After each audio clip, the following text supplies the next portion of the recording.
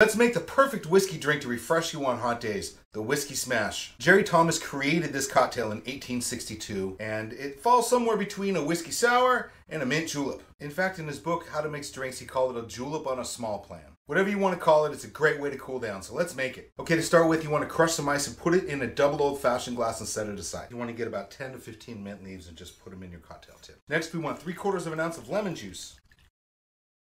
We're going to match that with 3/4 of an ounce of simple syrup. Next, I'm going to add 2 ounces of Elijah Craig bourbon. Now I want to muddle all that mint down a little bit. I want to muddle the flavor. Just not too much, just a little bit, because you're going to shake it. Just wake it up a little bit. Now let's add ice and shake. I'm going to shake for about 20 seconds. Finally, I'm going to double strain into this double old-fashioned glass. Now we just slap the mint on the side, wake it up a little bit, place it right in. This is the Whiskey Smash. Cheers.